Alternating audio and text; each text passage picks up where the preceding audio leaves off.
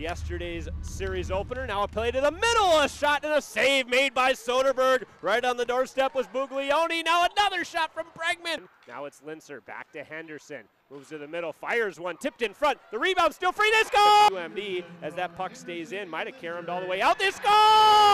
Pops free to Bink, towards the front, a rebound, the puck's still free, it's still free! A shot from Bernard was stopped by Soderberg. Maybe time for one last rush for Ohio State, ahead for Rosenthal.